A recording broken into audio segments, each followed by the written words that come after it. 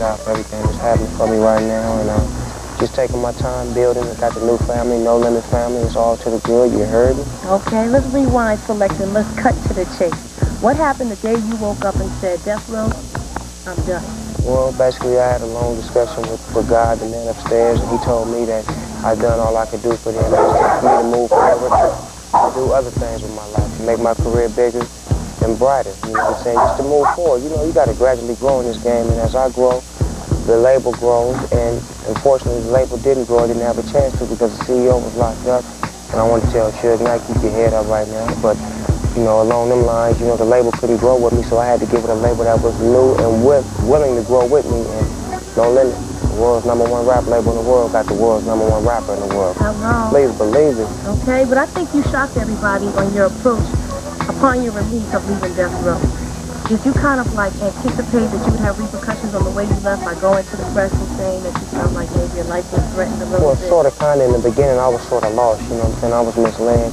And, you know, I was lost. And, you know, that's how we are a lot of times. We make mistakes, and I made a lot of mistakes through them times. And, you know, I was giving my mind back and my wisdom and my knowledge, and I'm able to move forward and do it in a professional manner and close business with them and start. Yeah, there are a lot of people, though, who you kind of maybe left behind, who feel like you abandoned Death Row, that you didn't have that loyalty that they expected. Basically, I mean, but, you know, it's still all love. I love everybody over there, you know what I'm saying? They know that individually. I love them all the same way. It's just Snoop Dogg grew and he got bigger, so he had to get into a new situation. But, I mean, maybe in the near future I'll be able to do something with the artists, with the business over there. You never know. I mean, my mind is open right now. I ain't playing hating. I ain't tripping on nothing. I'm trying to make music and be here forever. I'm trying to be a grandfather. No question, no question. What is your relationship with Suge now? I mean, I heard you give him a shout-out. All praises to him. Yeah, for sure. I mean, you know, I respect his hand, his business hand. I respected him when he was on the street, so I definitely got to respect him while he locked up. So, you know, I say that to say this. You know, it ain't nothing but love. You know, everything he taught me, I appreciate it. I appreciate them for being there for me through my trial, supporting me, staying down with me, keeping me strong, inspirational. And that's something that, you know, you can't repay. And, you know, just like the records that I made for him. That's something that you can't repay. So we take the good with the bad and the bad with the good, and we just move forward from there. Definitely. And with Jazz being your cousin, are you guys still going to be able to work together, even though he is now CEO of Death Row, and you're here at the No Limit Camp? You guys still have that bond and will work together? Exactly. You know what I'm saying? He did some things on my new album, The Game Is To Be Sold, Not To Be Told. He did some scratches, and he helped me out with a song I did with Junebug. DOG's Get Lonely. He helped me come up with some words. You know, me and my cousin will always be family. Me and Suge will always be cool. I mean, that was business. You know, it wasn't nothing personal. It was business. We made money off each other. We made careers off each other. We had good times. And, you know, we just gradually grow. As time moves forward, we have to move forward and get on with our lives. And that's all it's about. Don't go nowhere. We're going to keep on to get in his head. See how he's really Why didn't you just say, it's all about Snoop. Let me do my own thing, my own label situation, my own distribution, my own records. Why did you feel like you needed to go to another family? Because I'm too big of an artist to be trying to, you know, juggle the two, to juggle business and creativity at the same time. Master P gives me the creative room to do my creative side and be the artist that I know that I am, and they promote it and work it to the fullest. And the business side will come later, you know what I'm saying, as far as me establishing a label and doing this and that. I just wanted to be the best artist that I could be and establish myself fully as an artist, knowing that, you know, my skills and my status as an artist had to be completely in order before I stepped into the realm of trying to get a label and an artist. Because it's hard, and a lot of artists don't understand that it takes a lot of work. You just don't put out one record and get a big house, or go to the store and buy 40 ounce and get your hair braided and put on some khakis and think you Snoop Dogg. It takes a whole lot of work and dedication. I mean, I don't have the patience to deal with it, you know what I'm saying, basically. So I just wanted to get with a situation that can help my situation better. And Master P and them was like blockers for me. You know, I'm a quarterback, and I needed some good protection while I was in the pocket. And I needed people to block for me and catch the passes and run the routes and do all the right things, and they already was doing that. Right. So I slide right into their program. They helped me, I helped them, and we finna take this tank overseas. Now, is it the fact that maybe the No Limit Camp is riding a big wave right now that you drifted towards them as opposed to E40 and the Click or the Bad Boy Camp or So-So Def or whoever? It was more hospitable, it was more vibe. Snoop Dogg only gonna react on what he feels, and I'm a feel type of person. I got a lot of friends in the music industry from different places of the world. Master P and them, it didn't feel like no regular friendship, it felt like family.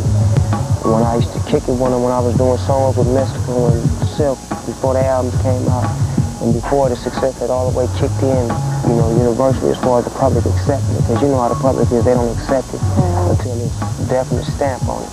But to say that, to say this, when I was doing all of that, our relationship was going from friends to family because they knew I was trying to, you know, move forward, but they didn't press the issue and they just opened the doors and had opportunity that could save the day. And I mean, all the other labels, y'all tried to do y'all thing, but you know, y'all didn't step to the table the right way, so it's y'all lost, you know what I'm saying? I was getting at all y'all beforehand. I went to the paper, I said I wanted help, and well, now I'm with No Limit, and I'm back on top. So please believe me when I tell you this. You got them in the studio too? No, this one right here be in the studio. Spank like basketball and video games. And I like football. You like football too? Can you play real good? You should have brought your football to your fast. Now, how important is this picture to you? It's everything to me. You know, this is what I come home for. This is what I wake up to, and this is all I live for. Was there ever a time where you took it for granted, where maybe your music was a little bit more important than your family, and then you kind of had to put things in perspective? And that's easy. It's easy to happen, and it's understandable. But I mean, you know, you're blessed with opportunities, and you got to make the best of those opportunities. Definitely. So now, are you more consciously aware of what you put on your album, or you still feel like you have to be true? I'm always going to keep it real. My kids, they know who I am and how I am, you know what I'm saying? That's why they love me, because I'm real with them. I'm not, you know, I'm not plastic with them. They don't look at me like that. They look at me as a father figure of respect. Now, I tried to ask before, in what ways have you grown from the last album to this album?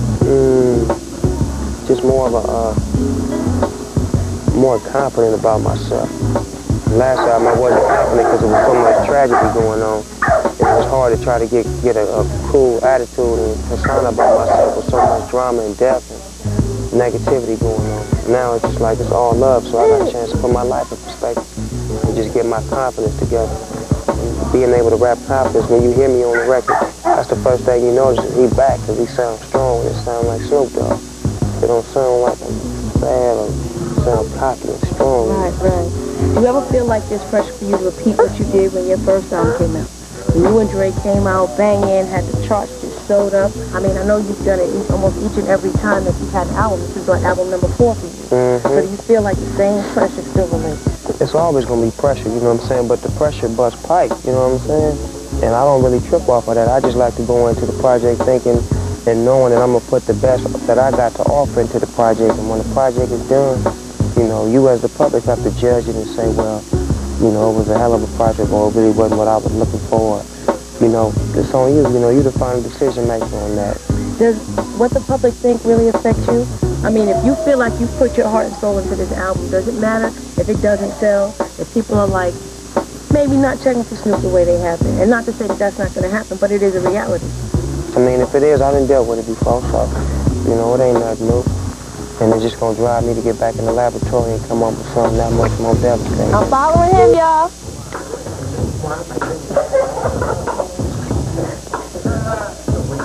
Come on.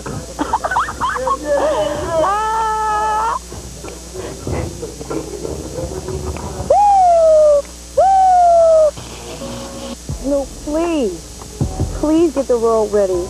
But his man's sitting next to you. This is the Park Ranger right here, my Uncle Junebug, live in the flesh. Don't try and get all shy now, because he's truly been kicking game over here. Well, I'm not getting live in flesh, because I am fresh and I am live. I'll always be there, you know. Tell him how Italian you are. Banana Italian. That's the mold right there, that's the mold. That's right. I'm supposed to be the mold. I'm the oldest of all the dogs. There wasn't no dogs until I came along. Okay, what does it mean to be a dog? A nasty dog.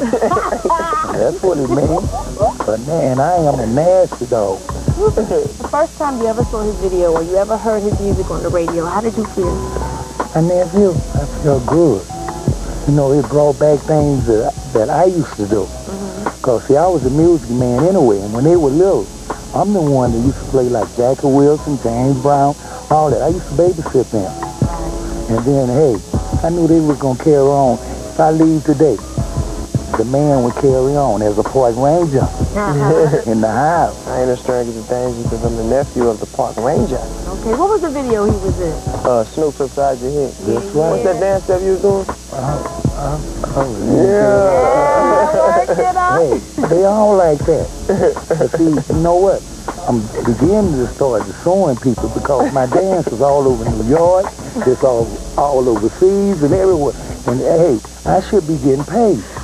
Hey, give me some. That's right. I feel you on that. That's right. Don't be stealing. Because everybody like that. And then I got the hammer. You put the hammer? Yeah. How you do the hammer? Show them the hammer one time. You gotta stand up and do a stamp. You gotta get it like this here, and get it, and get it, and get it, and then come back, and hey, that's right. That's all the you hammer. choreographers out there, don't be stealing it, baby. It originated. That's right, because if I see it on y'all show, y'all got to come up with some money. That's right.